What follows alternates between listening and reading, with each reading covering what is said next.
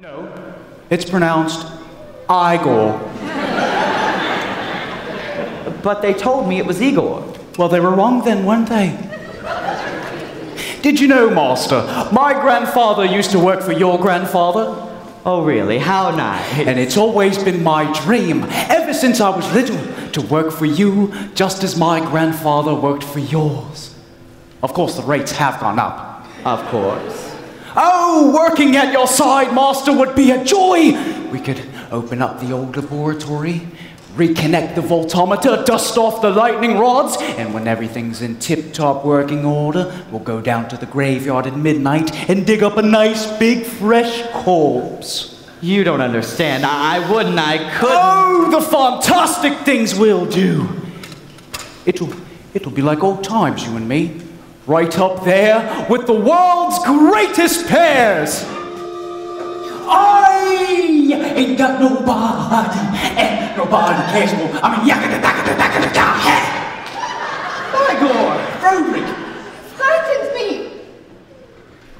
How did you get down here? I heard the strangest music playing upstairs, and I just followed it down. Susan, that wasn't you playing the violin? I only play the French horn. Igor, I'd like to have a conversation with you. Of course, Master. I always have time for you. Would you take a seat, Igor? Oh, thank you. In the chair, Igor. Oh, thank you. Now, that brain that you got for me, it was the brain of late Hans Delbruck, a scholar and a saint, correct? Agree. Abby somebody.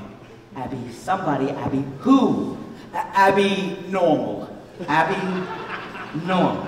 I'm almost sure that was the name. Are you telling me that I put an abnormal brain inside of a 7-foot-tall, 4-foot-wide gorilla? Is that what you're trying to tell me? Have you heard about the mania? If not, then let me explain ya. Yes, sir. It's a Transylvania mania. Whether you're in Ruritania or a dance hall in Albania. Yes, sir. It's the Transylvania mania. Everybody who's been doing it can't resist its appeal. Everybody's out doing it, millionaire and schlemiel. It's a miracle, my hump, it's gone, yay! Oh, no, it's in the middle. Together forever again.